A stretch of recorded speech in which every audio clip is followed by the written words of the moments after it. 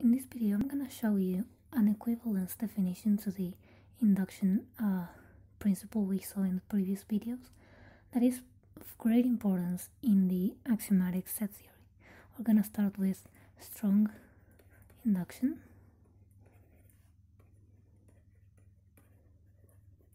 So the strong induction says it's very similar to the induction principle we saw. We have P of n, that's something we have to prove about natural numbers. So to prove that this is true, we use two steps.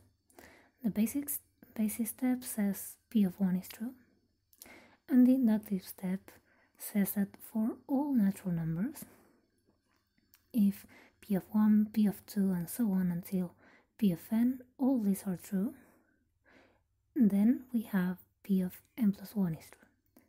Now what's the difference between this and the induction principle? Well, for induction, the only difference is in this second step. Right here we have that P of 1 is true, P of 2 is true, and so on until P of n, they're all true, and that implies P of n plus 1.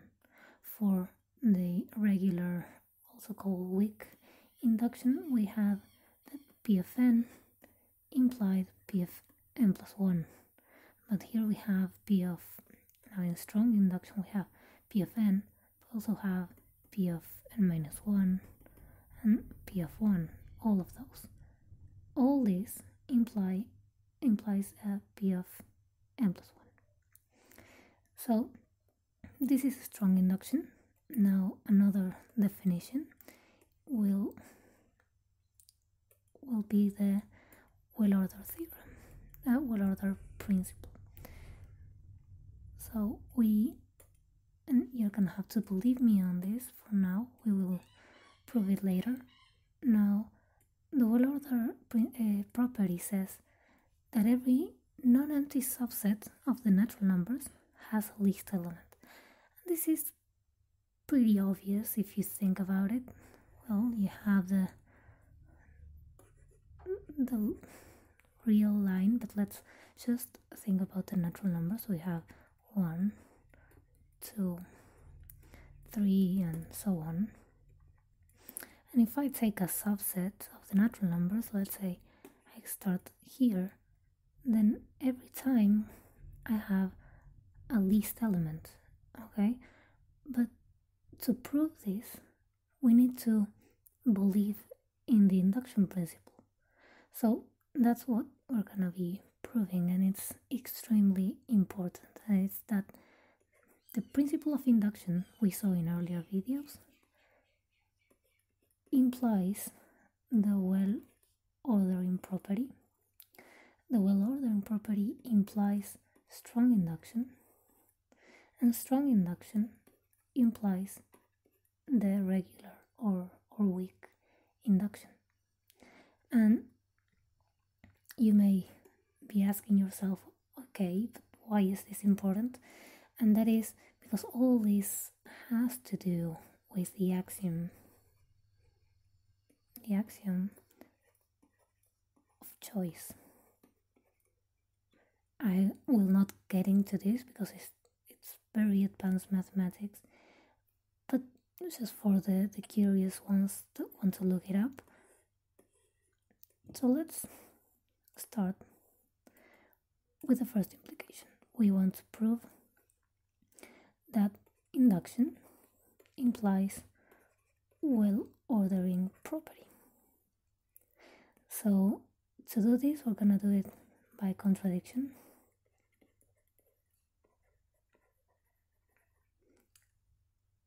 Let's suppose that S, that's a subset of the natural numbers, it's a non-empty subset. Let's suppose S has no least element. So S subset of the natural numbers non-empty has no least element, okay? And all we know is that the induction principle is true. So for the induction, we have to create a PFN that we can prove it. We can use this because this is true. We can use induction to prove PFN. So I'm gonna just define a property and try to prove it with induction.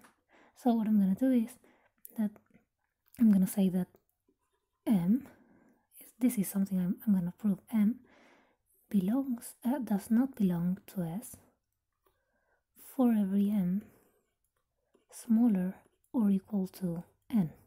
Okay, so I take the number 3. Well, the numbers 1, 2, and 3 do not belong to S. Okay, what I want to do is I want to prove that this is true for all natural numbers. Then it would be true for 100. Then all the numbers from 1 to 100 would not belong to S. It would also be true for 10 millions, and then all the numbers from 1 to 10 millions would not belong to S. And if I can prove this for all natural numbers, for all n, if I can prove this for all natural numbers, then S would be empty, and that would contradict my hypothesis that S is a non-empty subset of the natural numbers. Okay, let's stop talking and just start proving this. I want to use induction, so base case P of 1. Well, this is true. Why? Because if 1 belongs to S, then 1 is a least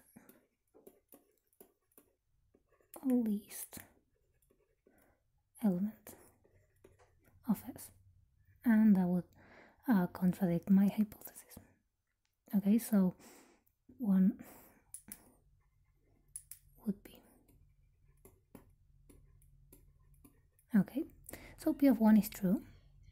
Now induction has 2 steps, base case and the inductive step. So P of n is true.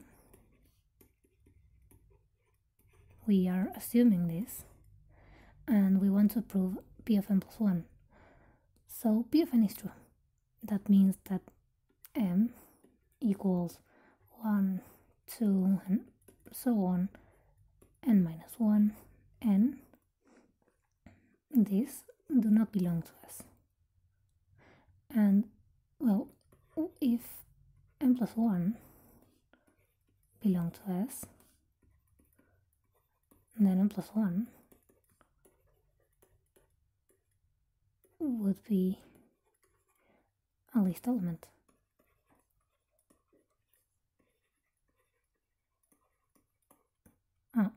Then this would contradict my hypothesis. Then n plus 1 does not belong to S. And I already have that the numbers, I already have this. So then P of n plus 1 is true.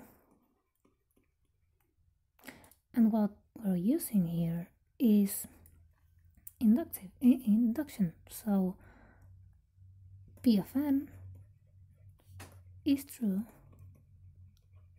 for all n a natural number. Oh, okay, but if this is true for all natural numbers, then S is empty. Contradiction.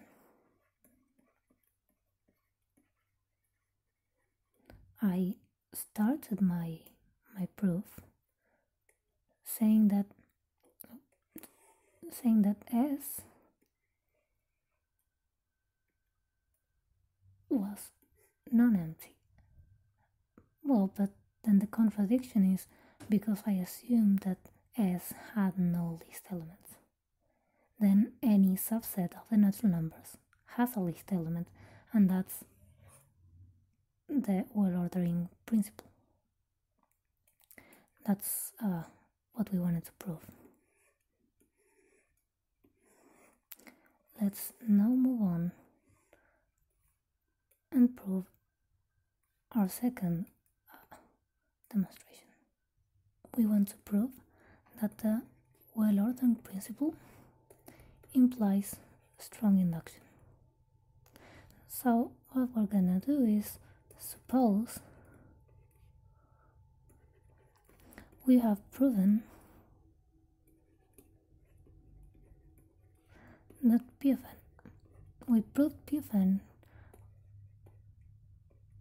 with strong induction. And we want to show that P of n is true for all n a natural number. So what we're going to do is, again, define a set. Define S, the subset of the natural numbers that verify that P of n is not true for them. We want to see that S is empty, because we want to see that P of n is valid for all natural numbers. So the subset of the set of all natural numbers that do not verify P of n would be none. So to prove that S is empty, let's assume that S is not empty. Then S is a subset of the natural numbers. So the well-ordered principle says that there is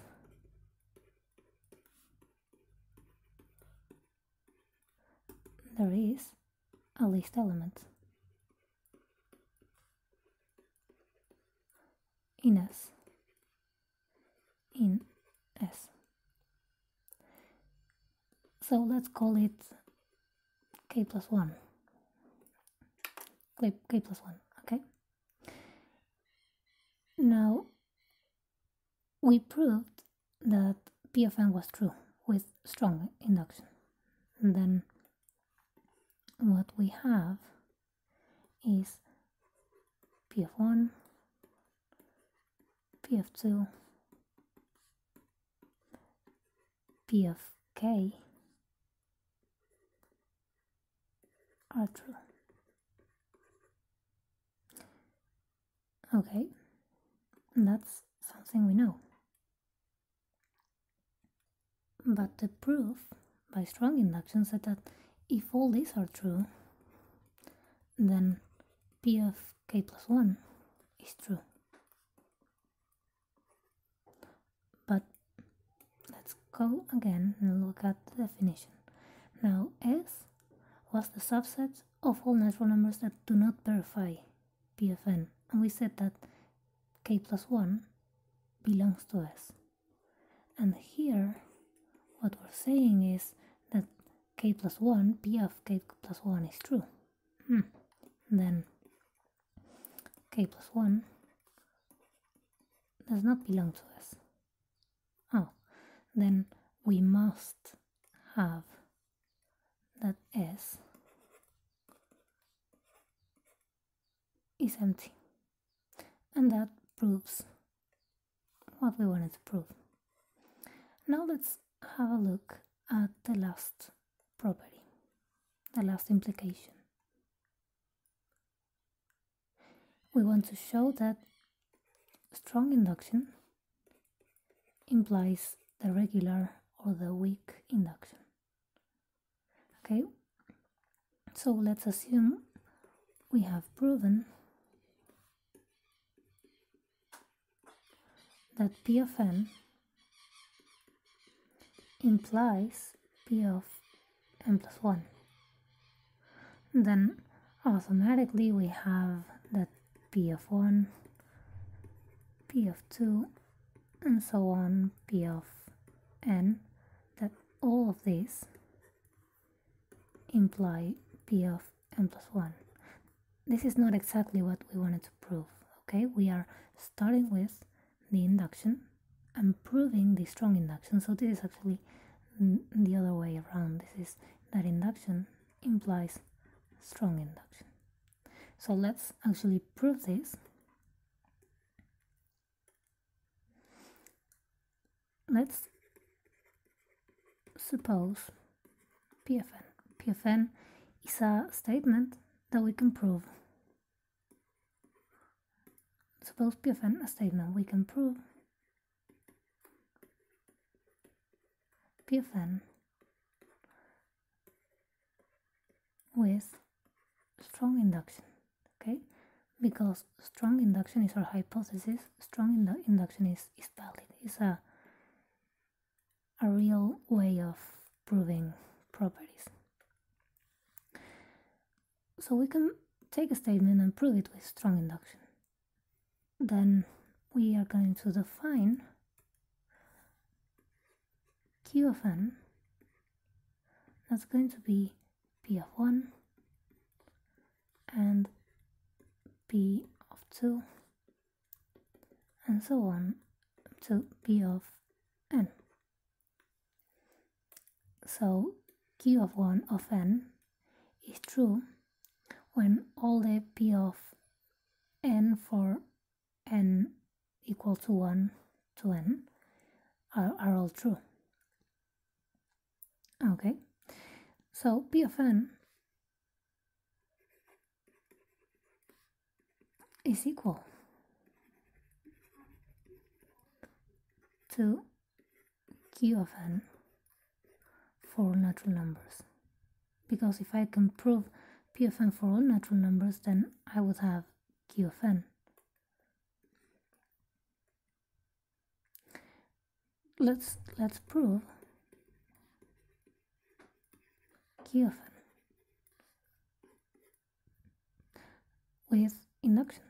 So Q of 1 is true. This is because P of 1 is true. And P of 1 is true because we were able to prove it with strong induction. Suppose that Q of n is true, and we want to show that Q of n plus 1 is true. Okay, so what we know is Q of n is true. And what is Q of n? Well, I define Q of n as P of 1, P of 2, and P of n. So if Q of n is true, that means that all this is true. And by strong induction, this implies P of n plus 1 is true. Oh, but then what I have is that P of 1 is true, P of 2 is true, P of n is true, and that P of n plus 1 is true. And this is Q of n plus 1. And this is true, this left side, then Q of n plus 1 is true. So Q of n is true for all natural numbers, which is exactly what we wanted to prove.